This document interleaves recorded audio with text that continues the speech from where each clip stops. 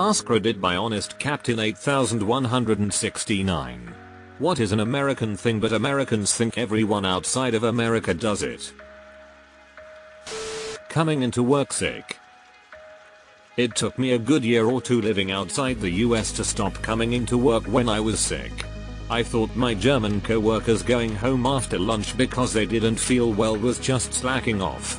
I really should have figured it out sooner, but the shame Americans have been conditioned to feel for missing work is buried deep in our pique.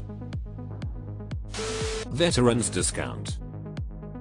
When I worked in retail, I would occasionally have to explain that being a past or active member of the American military doesn't qualify you for a discount in Australia. It was usually family of the veteran who would be asking, sometimes demanding, the price reduction. American veterans are demanding discounts in Australia? I am so embarrassed. Naming mere suspects of crimes with their complete names and a picture in the news. Yeah, and then people feel comfortable mentioning their names in podcasts and shit even after they have been cleared. Sorry, can't you just refer to them as ex-boyfriend A or something? I find it incredibly unethical for the police to release that information to the public. In Poland, even once you are convicted, they only release your first name and first letter of your surname. In some circumstances they will give the full name, but that's rare. They don't even release pictures of people before they get convinced, unless it's needed, and that's incredibly rare. You know why? Because everyone is innocent until proven otherwise, and pictures getting out can lead to stigmatization. Edit. Spelling errors. African Americans. I remember seeing a news report in 2017 about the riots in Paris and a CNN anchor commenting about all the African American people involved. You might be surprised to hear that African Americans really aren't a thing outside of America. I've had it expressed to me that black people prefer to be called black people. Many say they are no more African American than white people are European American, but we don't use that term with white people. It's also coming to light that Latinx is a paternalized term, and the actual population prefers Latino much more. Trying to come up with different words to describe a population reminds me of that scene in The Office when Michael asks Oscar, "What's a better word than Mexican?"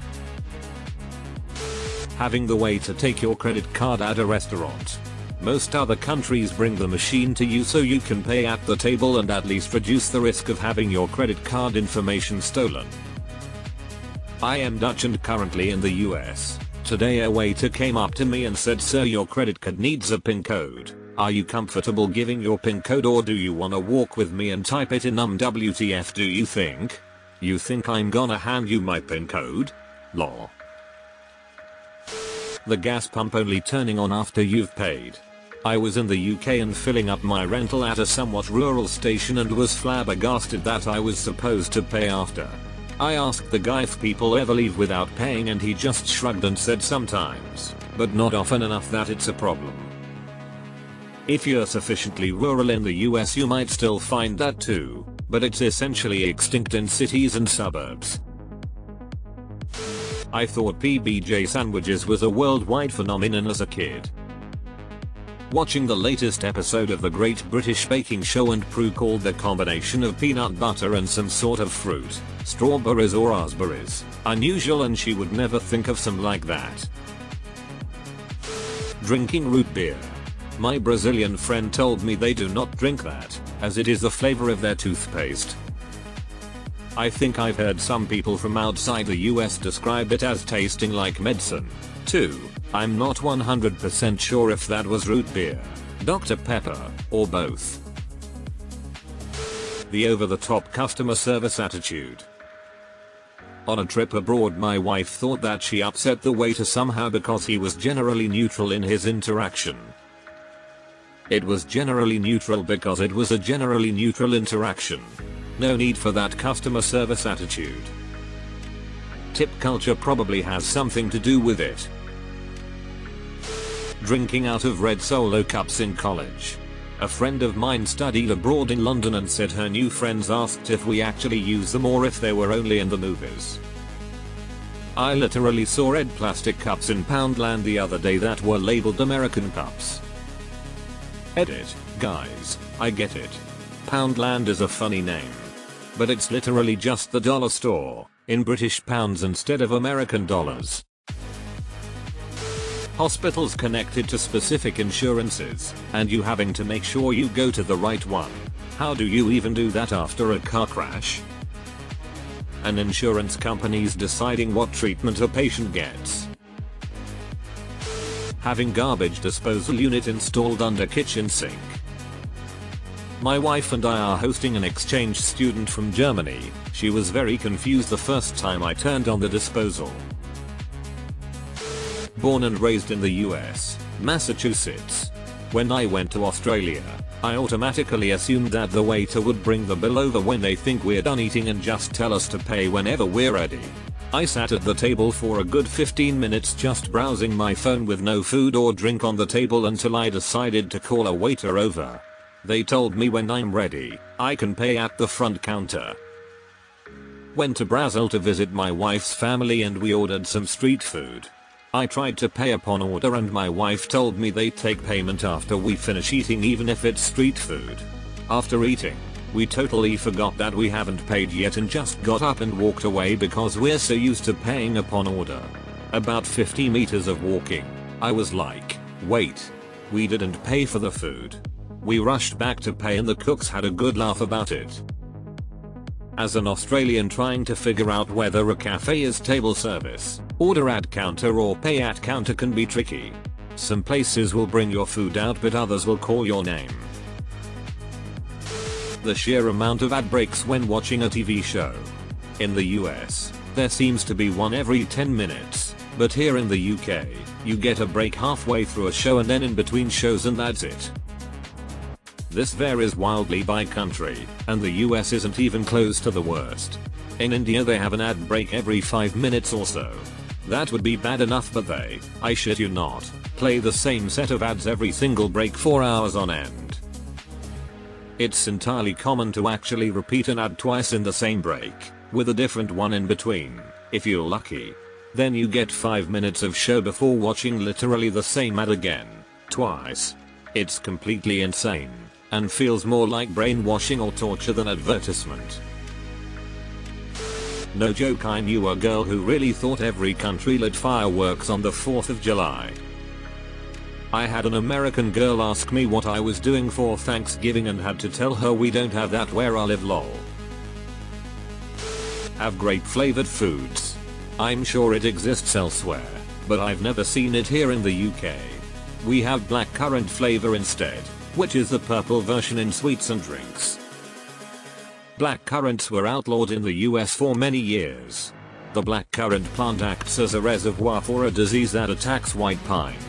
This is probably another way of saying the US grows a ridiculous amount of white pine compared to other countries. I'm an Australian. Except when posting in a local sub, I assume that most Redditors are Americans. I'm Portuguese and same. Driving for long periods of time just to go to work or store, I always hear people complaining about a trip taking like 15 minutes to me. That's a really short time. Yeah, weird. I drive 20 minutes to work and I consider it close. My coworker drives an hour and a half and considers $25 an hour to be worth it. UK here, the price you see in a shop is the price you actually pay. In the US there are 2 states with no sales tax. I live in one of them and I constantly forget about it and am surprised at checkout when I visit other states. Deleted. I'm mixed race, half English and half Jamaican.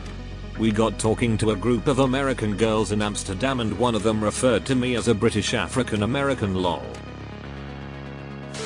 Peanut butter and jelly. I couldn't believe it wasn't a worldwide thing. As a UK person I've adopted it as it's delicious, though I was extremely confused by it as kid, as this is what we call jelly in the UK. UK equals 850 and amp. R equals 16. 9 and amp. Fit equals crop and amp. Crop equals top. Having public bathroom stall doors that do not go all the way to the floor. When I came to us from Canada to see a friend, After dinner when we were splitting the bill they asked if I could just Venmo it over. And then I told them we don't have Venmo. And then I saw the shocked Pikachu meme face around me. So I'm gonna say Venmo. English person here. Free bank transfers are just part of my bank's app on my phone. The idea that I'd have to use a third-party app to do what I want with my own money seems insane. Growing up I thought baseball was as widely played as football, soccer, worldwide.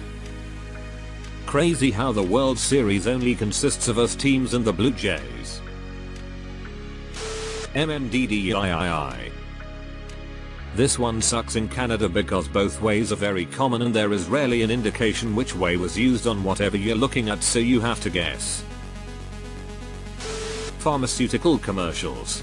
Seems like half of commercials in the US are some drug ads stating, "Ask your doctor if drug X is right for you." At will employment. Over here if I want to leave a job, I gotta give 1 or 2 months notice. If my employer wants to get rid of me, he's better have some real good arguments, and still needs to pay a separation fee. Immense portions in restaurants and then taking a slightly less immense, but still big, box full of leftovers home. Calling the main course an entree, when entree means starter appetizer. Thank God. It was driving Emmy insane that an entree was the main course. It went against everything I knew. Holy shit. The First Amendment. I just howled with laughter when some Canadian convoy protester claimed he had First Amendment rights, when the First Amendment in the Canadian Constitution actually provided for the government of Manitoba. Till.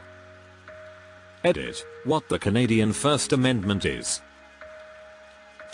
Tipping. Ex-bartender in the UK. I only ever got tips if I showed some cleavage.